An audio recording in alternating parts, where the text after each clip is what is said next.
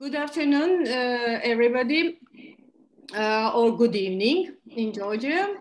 It's my great pleasure to welcome you also on behalf of Annette Hoffman and Gerhard Wolf to our next seminar, which is part of a lecture series, Aesthetics, Art and Architecture, organized by the Kunsthistorisches Institute in Florence in collaboration with the Chubinashvili National Research Center for Georgian Art Studies and Heritage Preservation. Today's our speaker is Professor Zaza Skhirtladze, who is the head of the Institute of Art History and Theory at Ivane Javakishvili Tbilisi State University. Here he is also an editor of the Studies in Humanities proceedings of the Faculty of Humanities of Tbilisi State University.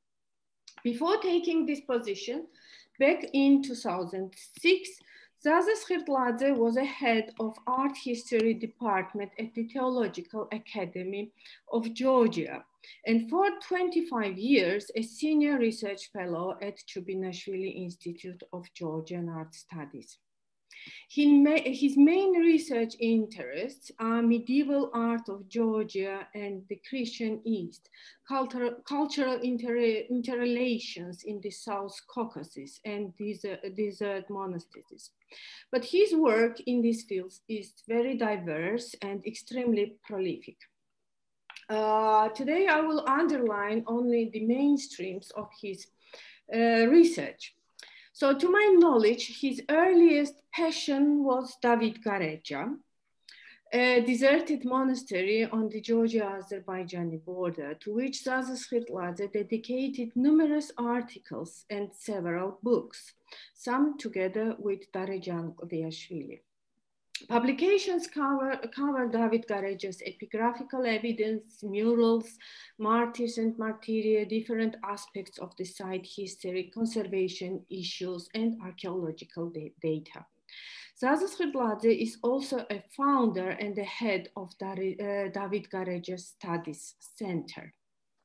Another field of his long-lasting academic interests is devoted to the representation of historical personalities in medieval Georgian visual culture that was reflected in many of his publications.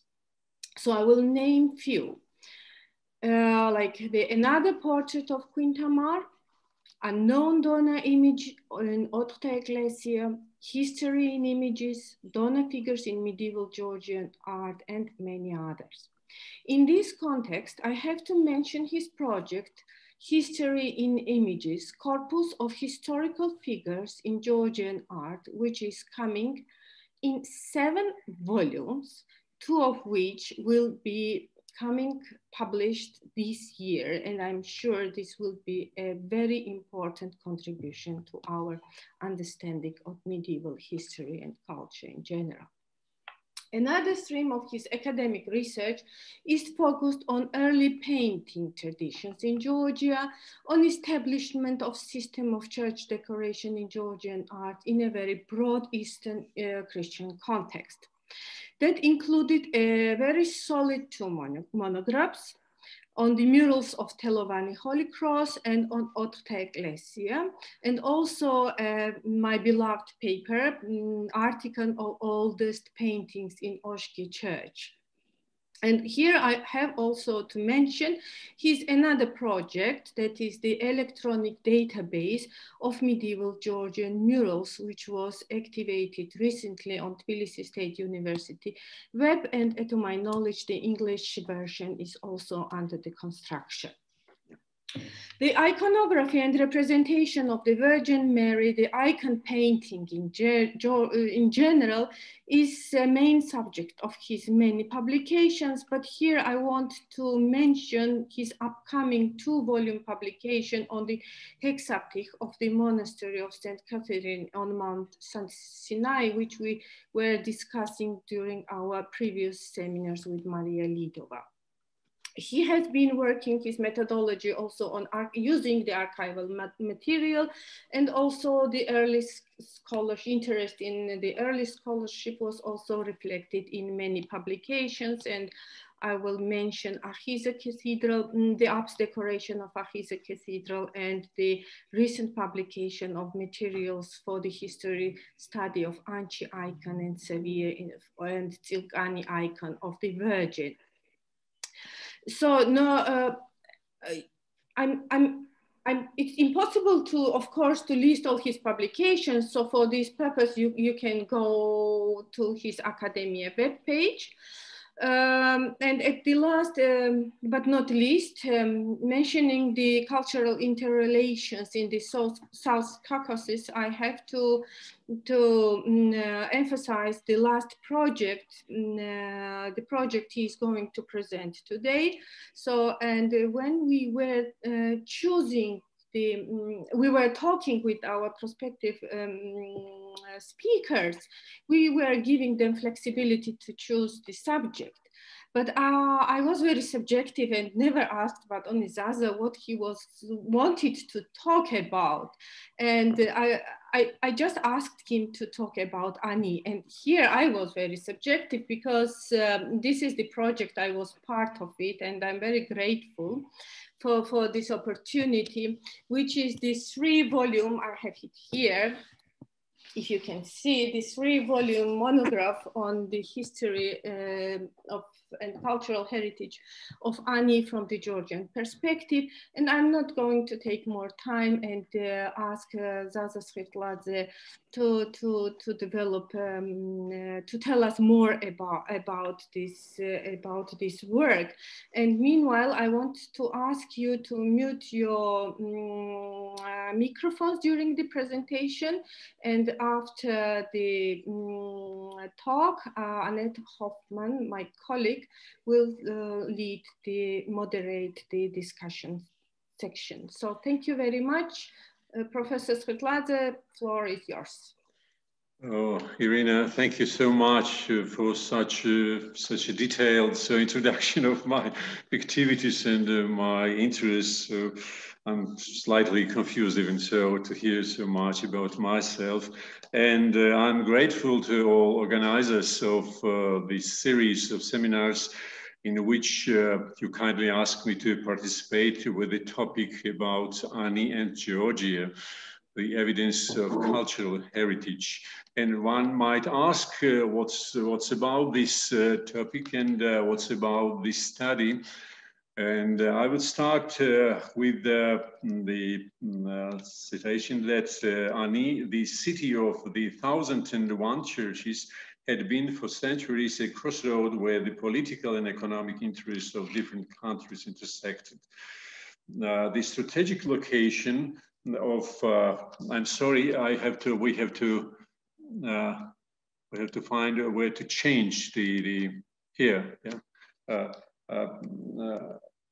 So the strategic location of the city and the trade routes passing through it represented one of the main reasons making it a constant debatable ground for the Armenia and the Georgian kingdom on the one hand, and for the Seljuk Turks and the Byzantine Empire on the other hand.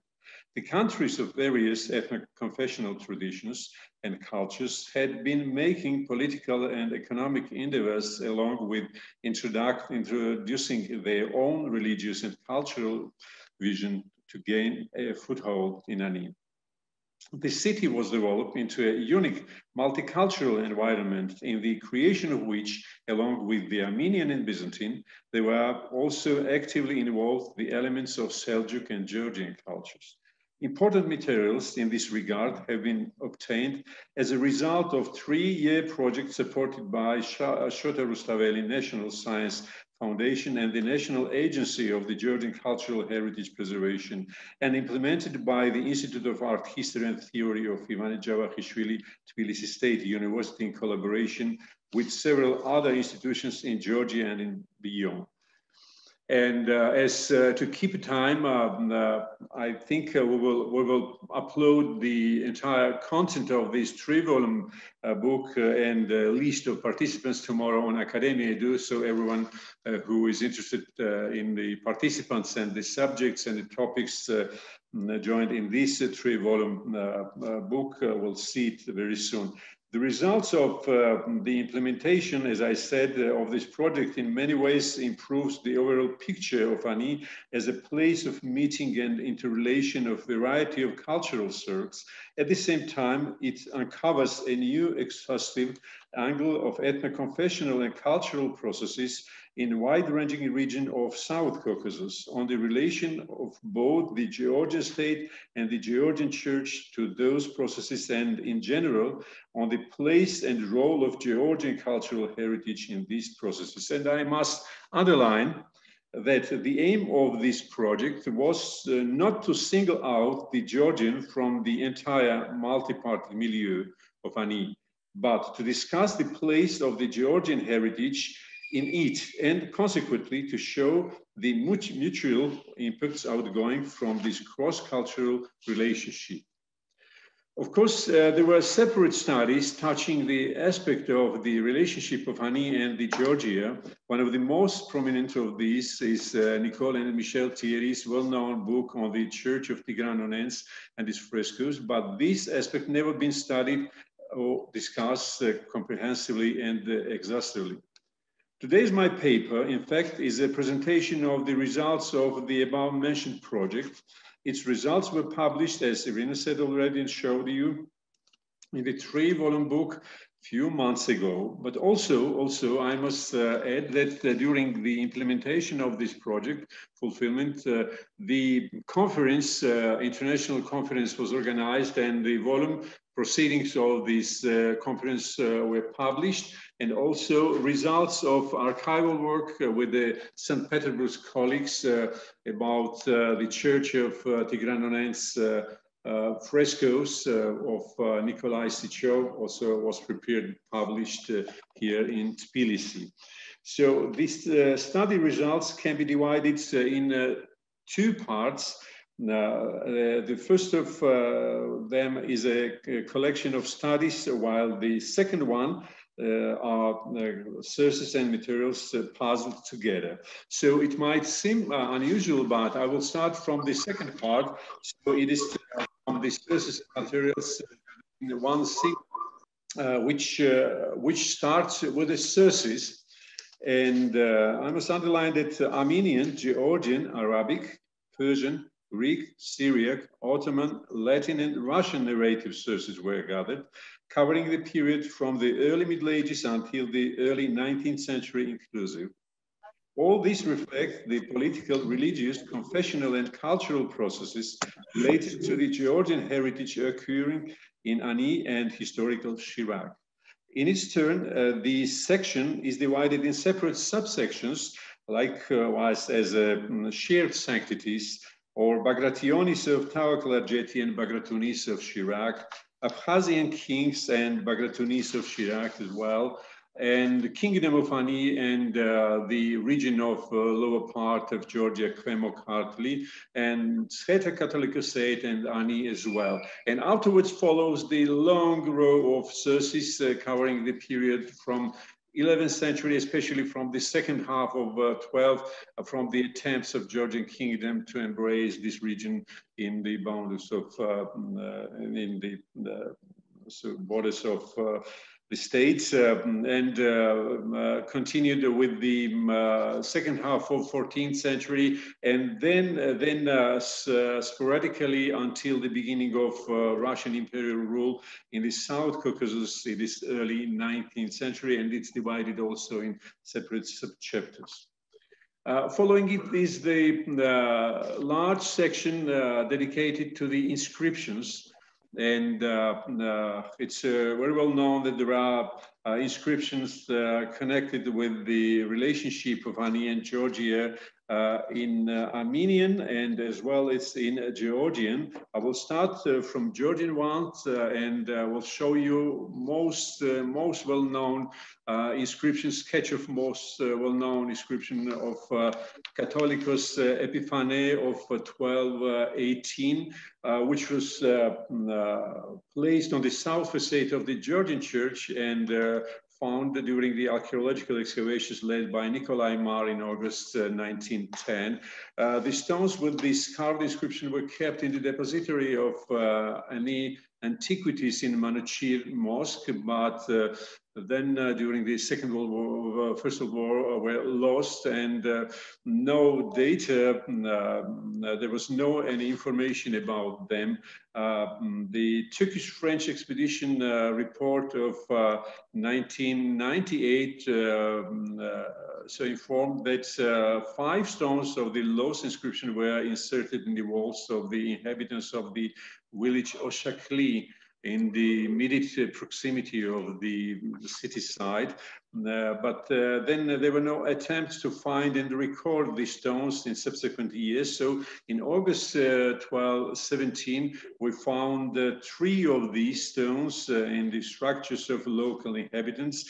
And these examples gave possibility to study and discuss individual characteristics, paleography, and other features of the lapidary inscription. Likewise, the text of one of the most important epigraphic documents in Georgian again, in Ani, the fragmentary Georgian inscription of Sahmadin, Baron Sahmadin, of 1288, executed on the southern facade again on the Georgian church, was revised based on the unique photograph kept in the Georgian National Museum, as well as the archival materials of Kunsthistorisches and Nikolai Marr kept in the National Center of Manuscripts. This resulted in establishment of the surviving part of the inscription. Armenian inscriptions, Sufani, of course, they were recorded and published long ago in 1966 by Joseph Orbeli. Now I'm showing you the negative kept in National Museum of Georgia. It's inscription, tetralingual inscription on the Mosque of Manuchir, and also in other Georgian inscription of Tigran on Ens, placed on the western facade of the Church of St. Gregory with its sketch recently. So, about Armenian inscriptions, they were recorded by Joseph Orbeli in the corpus of Armenian inscriptions of Ani, but in the process of incorporation of part of this material into the entire body of our project materials and consequently studying them, new facts revealed some of these being crucial for the entire picture connected with the subject of the study. For example, based on the inscription of Atabak Amir Spasalar Shahanshah, dated back to 1251, scholars formulated suppositions on the confessional changes of the Church of St. Gregory and the stages of its painting. But the exact location of this inscription remained uncertain, and this seemed quite strange because all facades of this church preserved very well. The study proved that the inscription is a result of erroneous interpretation of the inscription of Tsigno Bartukutses Mate, placed on the eastern facade of the Church of St. Gregory and dated back to 1310. This interpretation takes its origins from the incorrect translation of the above inscription made by Andrei Muravyov in the mid-19th century. And since then, it continued so to refer to this inscription as a separate epigraphic monument, which is not true. So all 3 Armenian dedicatory inscriptions were included in the corpus, the same corpus by Orbeli, and supposed to belong to the Church of St. Gregory. But during the fieldwork, these inscriptions were recording on the walls of another structure, the Church of Holy Virgin's Convent, down near the riverbank. Now about fresco inscriptions. Factually, all Georgian fresco explanatory inscriptions preserved in Ani, and these are collected in the Church of St. Gregory of Honens. Over 160, I underline, 160 preserved to date or photographed, recorded on the photographs at the beginning of 20th century on the wall paintings of this church were recorded and deciphered. Most of those inscriptions remained unknown, while those that were known, no more than 2 dozens, had been read partially or inaccurately. The graphical outlines of all the inscriptions were done. Accordingly, several hitherto unknown images, compositions and figures of saints were identified. For example, now I'm showing you the chancel, and among other church fathers, the image of Photios, Patriarch of Constantinople, was identified, which has the also important role in the discussion of the entire idea emphasized in the chancel murals, in the lower part of the chancel murals, for example. This gave a possibility also to discuss the overall iconographic program of the murals and the main aspects of the major concept revealed in it in a much larger scale. This equally concerns the site of St. Gregory as well as the accents marked in this part of the painting. Besides, scratched on the walls of the Church of St. Gregory, pilgrim inscriptions were recorded and studied. And it's remarkable that these are inscriptions, short texts of 13th, 14th century, and all of them are in Georgian. Now, special thanks goes to Kars Museum administration and the members of the staff. They did everything so that assist the project group while acquaintance with the funds of the museum. This resulted in collection, recording, and study of important materials, among which are over 70 coins of the reign of Queen Tamar and Rusudan, Queens Tamar and Rusudan. So this is a spell, the period of incorporation of Ani and historic Shirak in the area of Georgian state. And one more interesting item. This is a quite interesting piece of stone carving, composition of crucifixion with a huge head of Adam and with the explanatory and at the same time dedicatory Georgian inscription of the early Arabic dates. And this relief can be dated by the earlier than 12th, 13th century period. We don't exclude that after the continuation of the work in Kars Museum, because of time limits, we had no this possibility. Some other items could be found also, like ceramic or some other, or among the embroideries or other items also connected with the relationship, of Ani and Georgia. Now about archival materials. Of no less interest are these materials on the relations, as well as about the Georgian antiquities in Ani. These documents mostly are of the turn of 19th, 20th centuries, and they are stored in the depositories of Tbilisi and St. Petersburg. And you see now on the screen the diaries, field diaries of Dimitri Bakradze, who visited Ani in 1871, and then in the longer spell in 1881, and collected very interesting materials on Georgian antiquities of the city side. This is a file with this set of documents reflecting the ineffective attempts for the recreation of the Christian Orthodox service and establishment of the monastery in the Church of St. Gregory. The documents embrace the spell between 1884 and 1891, the period when the Kars region, together with Tao-Klarjeti, became a part of Russian Empire after the Russian-Turkish War. The documents kept in the archive also confirmed that despite all the efforts and the hard work of the part of Georgian church dignitaries and the support of the exarchs, supreme ecclesiastic representatives appointed by Russian church at that time, as well as the synodal office, the secular military representatives of the Russian Empire either did not have any interest in this issue or didn't want to solve it positively. Maybe here played the also role the interest of Russian Empire to have a stability in this region based on the local population by the time. This is a quite tight and so story. Another one I told you about. This was perhaps after the recommendation of St. Petersburg's professors, so that Nikolai Marr invited in 1911 young but already experienced scholar and restorer who had experience of work in Russia in the churches and murals. Nikolai Sichov, in the further decades, notwithstanding the difficulties in his life, most famous restorer in Russia, who this was a talented man and who described in detail everything. So in the church of St. Gregory of Florenz, and also the fragments of the fresco, painting frescoes discovered during the excavations.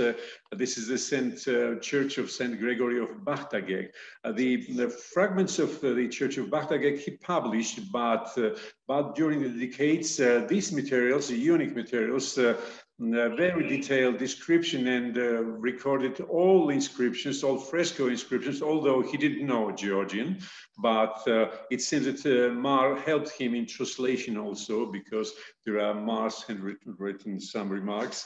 So this remains unpublished, and with colleagues from St. Petersburg, these materials first were published as a single book and then were inserted in the entire 3-volume publications. And of course,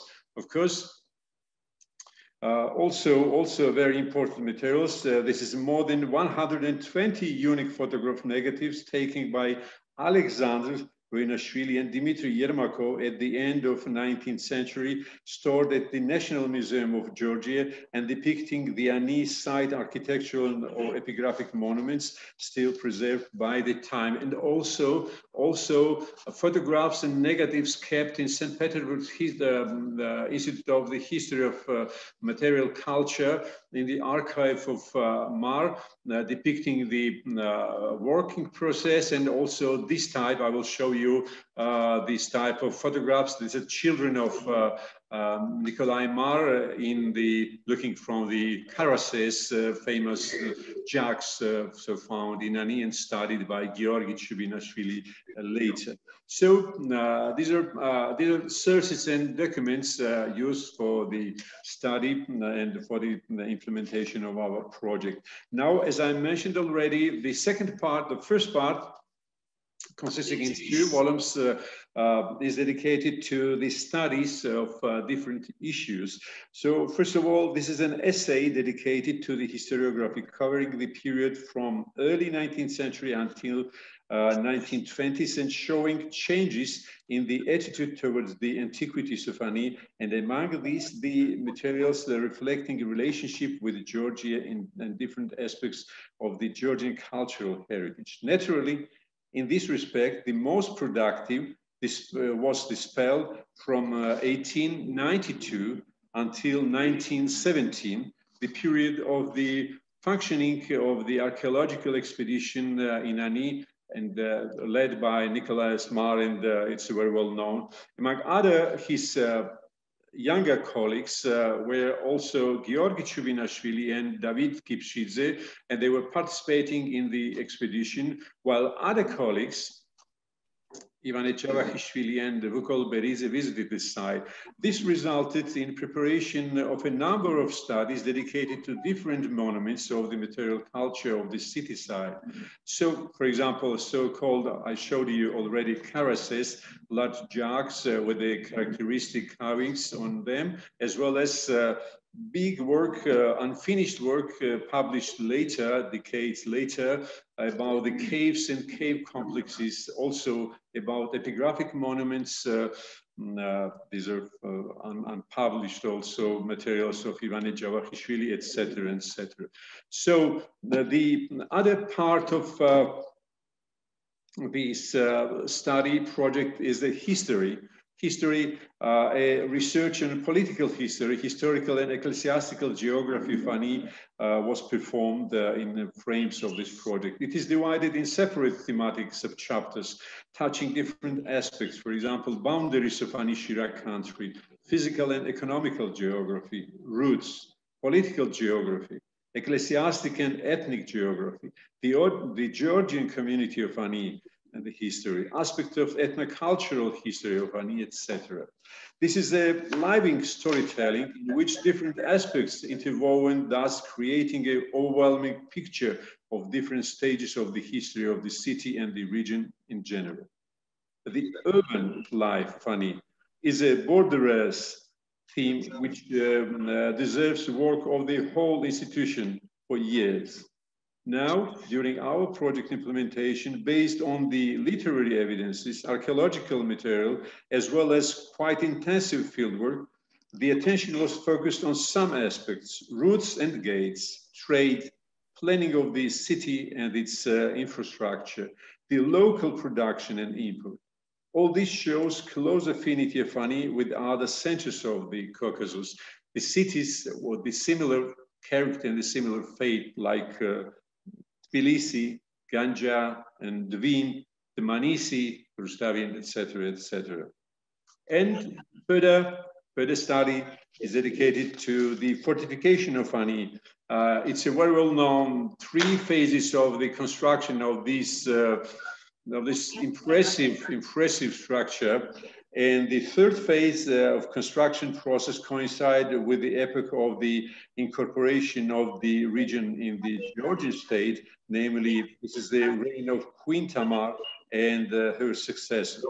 Of course, this could not be considered as a part of the Georgian cultural heritage, but the scale of the building activity, as well as the way of the fashioning the newly built huge walls and the towers, are remarkable in many ways. The initiative to rebuild the defense system of the wealthy city might have several preconditions, but the way of the realization of this ambitious and outstanding by its solution project could not be planned, organized, and completed without direct support of the supreme authorities of the kingdom and involvements, direct involvements, and it's known from the documents and the epigraphic monuments, at least, of their local subordinates.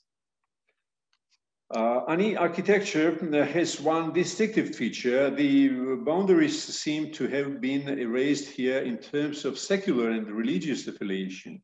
And the defense system is the eloquent illustration of this. It carries an appearance of the church architecture, which is primarily determined by the quality and the character of this facade decorated masonry, and by the embellishment of walls and towers with the multicolored crosses, khachkars, and inscriptions. The section of the study dedicated to the ecclesiastic architecture is one of the largest parts of the project.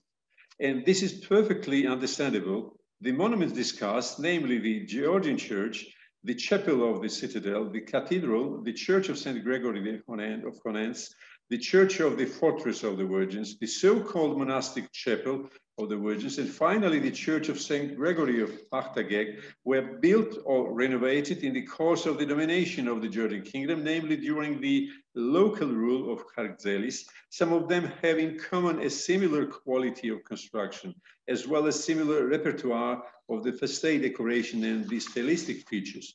All this makes it probable that they were not only created in one period, as evidenced at least by the inscriptions, but their construction may be related to a certain circle of builders. Built in different parts of the city, these churches make a bright example of the Ani local school of architecture. Each of them embodied the stylistic features of the ecclesiastical and secular architecture of the period of Kharkzelis. The reliefs of these structures have some features in common with the motifs extended within contemporary Christian and Islamic art. They remind us the decoration of the Georgian monasteries in Tao-Klarjeti, where zoomorphic figures are widely used, as well as the various floral and geometric motifs. Similarly, these motifs can be found on the facades of caravanserais throughout the South Caucasus and Anatolia. Within the Ani school, epochal building culture was formed. which had a multifaceted influence on the development of the regional local architecture. Among its achievements, the most important is the comprehensive nature that characterizes the art during the Mkhartzelis rule. It's the period I mentioned already. And of course, the murals of the Church of St. Gregory, created and partially renovated during the 13th century, became a subject of special study, and it is given in a separate volume. This is obvious given the prominence of these murals as compared with the monuments associated with the most important aspects of the Caucasian studies. The painting has attracted undiminishing interest of scholarly circles in decades. Different opinions were expressed concerning the period of the creation and the origin of painting, as well as the ethno-confessional interrelations and intentions revealed in it.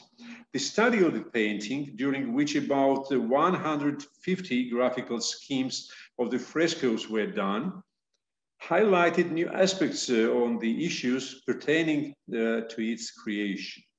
The iconographic program of the painting is based on the traditional pattern of the paintings of dome churches formed in Byzantium and particularly in Georgia over centuries.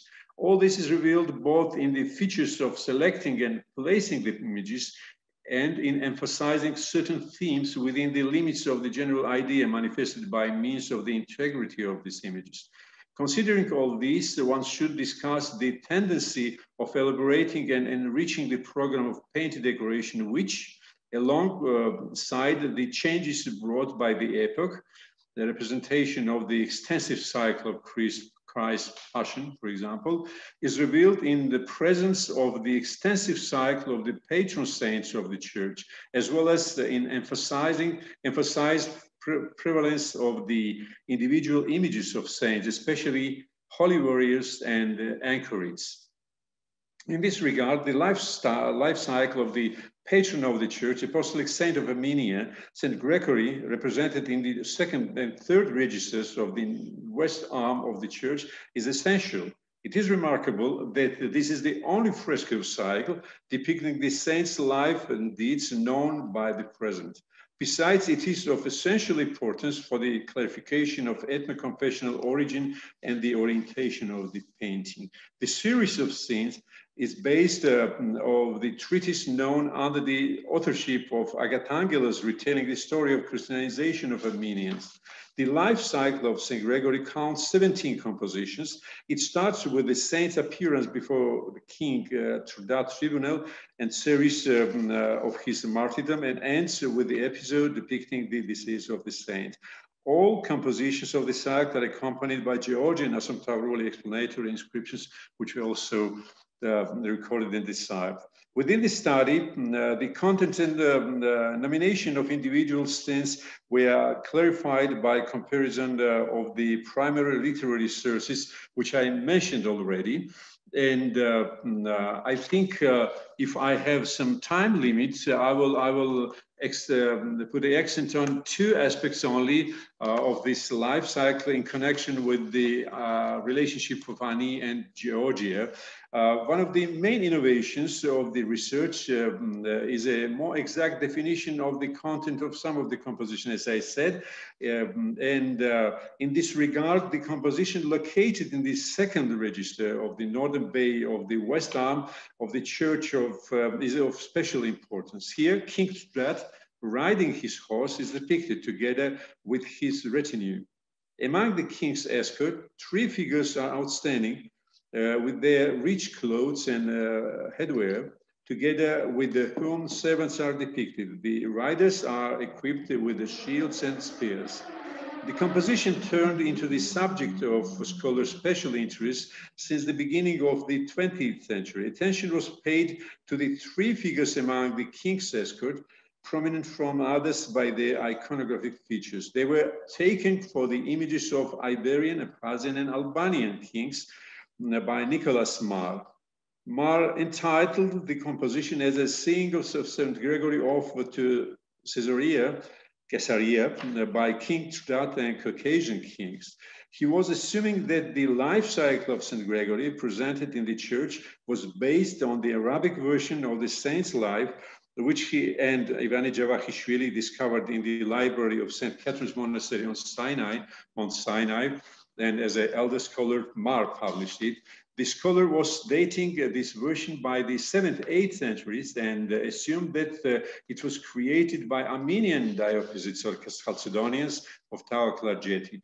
The above-mentioned scene in Mar's assumption proved the theory according to which all three Caucasian nations, Albanians, Armenians, and Georgians, were converted by St. Gregory. Also, St. Gregory's sign, as well as the painting of Ani church, was to be considered in the context of the art of Chalcedonian Armenians. Mar's theory, based on Arabic version of St. Gregory's life cycle, didn't prove to be acceptable for the part of scholars. Some of them didn't share his identification of the composition either, and this continued during the decades. Nevertheless, the viewpoint that the composition was based on the theory according to which St. Gregory should have baptized these three nations existed also for a long time, and the above-mentioned scene served as one of the key arguments for this. In regards to this problem, the materials obtained during the expedition is to be of substantial significance. In particular, in the upper part of the composition, the fragment of explanatory Asomtaruli inscription was identified, according to which the content of the scene becomes clear. The inscription reads, Akatrdat Eshud Ikmana. Here, Trdat turned into a wild boar. The sequence of narration in the sag and the newly identified inscription allowed for the identification of this scene. In this regard, it is also important that it is preceded by the martyrdom of Ripsimian virgins, for which the king was punished. And the following episode is a liberation of St. Gregory and taking him out of the deep pit, after which Trdat was cured and turned back into human. That is how it is narrated in the history of conversion of Armenia too. The explanatory inscription of the composition proved that it depicts a well-known episode of the history of conversion of Armenia, hunting of pagan King Trdat and his hunt turning into a wild boar.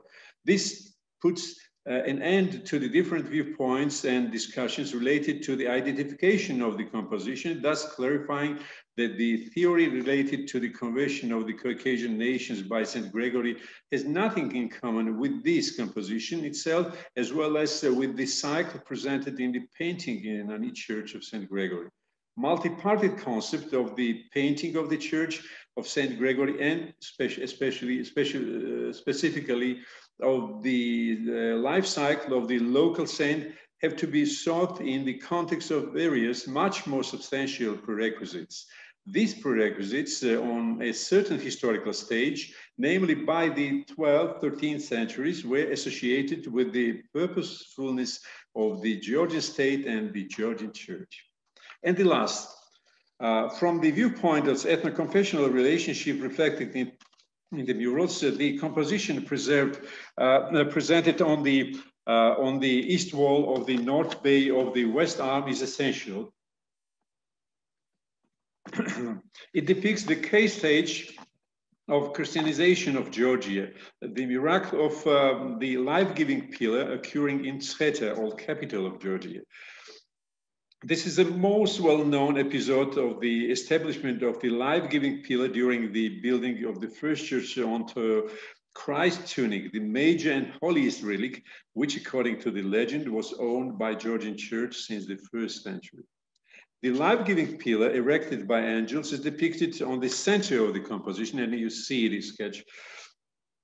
And there are inscriptions also telling the Saint Nino, here life-giving pillar, women who met Nina were scared, etc., etc. So the image of establishment of Georgian church with its sacred significance appears as one of the major images for visitor worshipper in the iconographical program of the painting of the Church of St. Gregory. It occupies the area of 2 registers. Thus, it can be read prominently among other images of the west arm of the church. For over the 100 years, the composition remains the subject of special interest and extensive judgment for scholars. In particular, the place of the composition in the series of compositions of the scenes in the west arm, as well as the related indications in the overall context program of the painting of the church are viewed in different ways. For example, such a solution was explained by Chalcedonian orientation of the donors and the executors of the painting, or friendly relations towards Georgians expressed by Armenians, or aspiration of stressing the idea of historical unity of Armenian and Georgian churches. It is essential that the scene is considered by some scholars as the last culminating story of the life cycle of St. Gregory. However, it has nothing in common with the history of the conversion of Armenia. Ultimately, actually, all opinions were related to the theory of Christianization of Caucasian nations by St. Gregory. As a result of identification of the image of the tunic of Christ in the composition, it becomes obvious that the composition appears as the indicative illumination of the Christian Orthodox teaching in the overall context of the mural composition. Depiction of Christ's tunic represents a manifestation of a long-lasting Orthodox orientation of the Georgian church. Christ's tunic itself was considered as one of the major confirmations of the truth of the teaching of Orthodox Diaphysite Church. In this aspect, the significance of the image becomes even more remarkable in regard to the story of establishment of Armenian Church in St. Gregory's site. Depiction of the symbol of incarnation, tunic, as the evidence of the two natures of God primarily implies in itself demonstration of Georgian Church being Orthodox, and I'm quoting, having an unshakable foundation of true faith, end of quotation. Meanwhile, introduction of the theme of establishment of Georgian church is one of the strong accents alongside the theme of Christianization of Armenian church was aiming an accentuation of necessity of Caucasian confessional unity. These and several other issues are discussed in this 3-volume book, an English version of which is under our preparation, and we hope very much that this will appear quite soon. And also, I will add that this project was completed, but of course, there are several issues to be continued, and I hope several generations and the colleagues will continue studies in this direction, and some other new and important materials will be revealed on this direction. Thank you very much for your attention.